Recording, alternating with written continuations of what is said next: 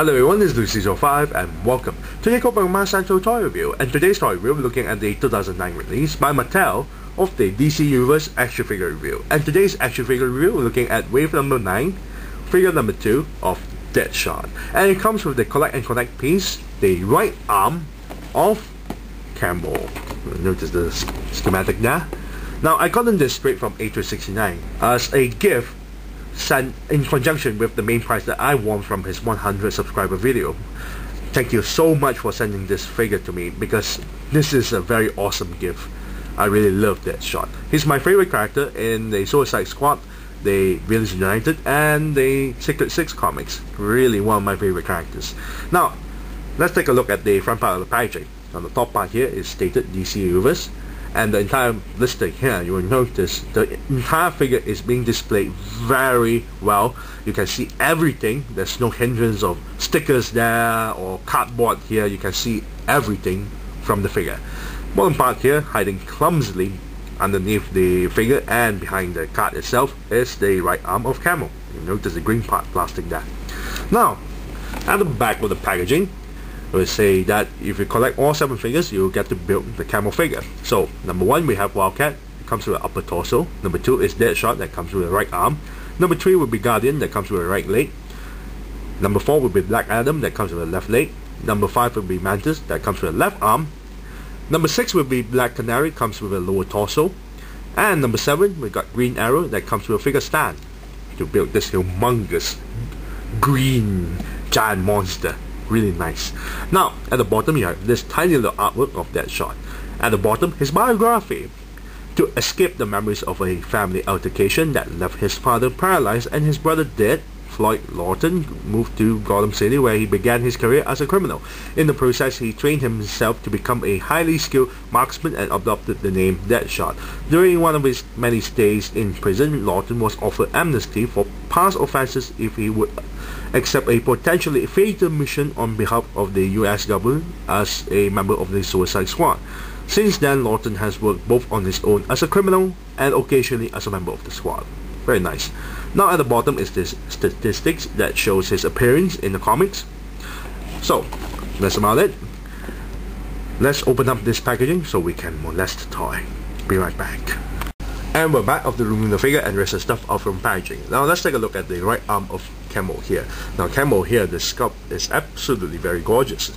On the top part of the arm itself is a clear translucent plastic, which is in green, and you get to see the bubbles inside there. Very nicely done. I really love the little details. You get to see the joints, the bubbles, and the upper bicep here is actually painted on. Very nice. Very nicely sculpted. Lower arm here is also very nicely sculpted with the silver bolts there, and you have this tubing to connect to the body of Camo. Very nice. Not much of articulation. The shoulder can actually go up and down. Elbow here turn 360 degrees and bend this far. Not much. The wrist here turns 360 degrees, and that's about it. There's no finger articulation, but it's very nicely done. I really like this. Maybe I should collect the rest of the figures to make my Camo.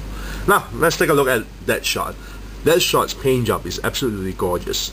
Though, I would prefer the red to be more brighter, because in the comics, well, he tends to dress up in a very bright colors because, you know, he has suicidal tendencies. He wants people to notice him and to kill him. But of course, he kills them first. Very nice colors.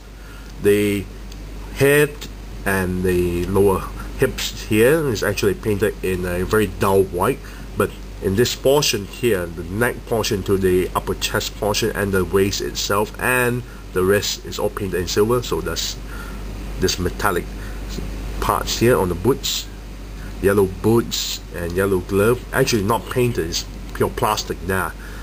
And the upper bicep is also painted in gold, and the chest here is nicely painted with the yellow lines and a black crosshair with grey background.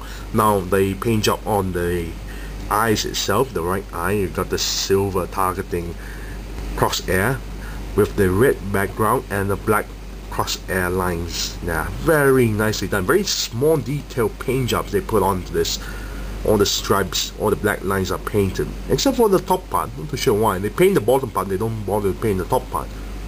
Not too sure why though. Now, you notice the sculpt is also absolutely very gorgeous indeed. The head itself very nicely done with the crosshair, and then the chest all nicely sculpted, and the upper bicep, the armbands, is actually bullets. Very nice. Doesn't look like bullets, but it's actually bullets in the comics. The wrist guns, the infamous wrist guns, is also very nicely sculpted with the small little pistol with a barrel there and a laser sighting. Very nicely done. Really love this lower part of the sculpt, but the boots itself, you got this big boots. So the entire sculpt doesn't look like, well, a typical DC Universe male figure, but more so has a lot of sculpt on the body itself, which is very good stuff. Belt is very simplistic, but that's how it is. Now on the side of his thighs here, you must be wondering what the hell is this. This is actually a gun barrel. More specifically, a very small mini gun barrel. He uses this to attach to his gun wrist. However, this is too small.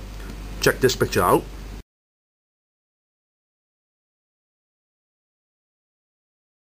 You'll notice he attached his gun wrist with a submachine gun and then attached with the barrel, the minigun barrel, onto the submachine gun and starts spraying. Of course, that runs out of bullets way faster than usual. Yep. Very nicely done. Now, let's take a look at the articulation of the figure itself. Now, the head actually turns 360 degrees and can pivot the head upwards, no, downwards. Not much of difference, just a tiny little bit. Now the torso here can actually bend forward and backwards and turn 360 degrees. It's a bit loose. Now they show this here, turn 360 degrees and go all the way up like so. The upper bicep turn 360 degrees, like so. Elbow here, and you can hear this breathe tight and bend this far. Wrist here, turn 360 degrees. It's enclosed fist, there's no open fist. That's how Deadshot likes to roll. Now the hip joint here, forward legs, backwards, side. Very nice. The lower thigh here actually has a swivel thigh that turns 360 degrees, and the knee joint that bends this far, ankle joint that bends all the way this direction and upwards. And that's about it. The articulation is, well, the atypical DC Universe articulation, but Deadshot is actually rather very impressive looking figure. One of my favorite compared to Vigilante. Those two figures are my favorite. With Deadshot on the line, I have two gun blazing, well, psychopaths. Well, if you want to call Vigilante as a psychopath, he did had a mental breakdown and then killed himself. But that's another story. Deadshot is absolutely gorgeous, and if I want to give a rating for Deadshot here, he is not perfect. Granted, he's not perfect. The red is a bit flat. I rather has the red more brighter. Okay, I would prefer that the sculpt of the ammo on the upper bicep a bit more, well, nicer. But it's still alright. It's still nice. A little bit picky here, but it's still alright. I wish the hands and the boots there is actually painted and not just yellow plastic. But overall, very nicely done figure. I really love this. I thank IHS69 for sending this for me. So if I'm going to give a rating of this, this is 9 out of 10. He doesn't have any accessory at all. Well, that's how Deadshot is. I really wish they do give an accessory of the barrel for you to attach it on the wrist gun. It would be really awesome. But the figure is very good. Very good indeed. 9 out of 10 for Deadshot.